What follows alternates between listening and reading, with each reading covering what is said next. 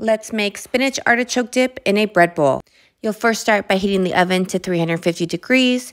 Take your 8-inch round cake pan and spray it with some cooking spray. Remove the dough from the can, shape it into a ring, place it in the pan, and you'll bake for 26 to 30 minutes or until golden brown.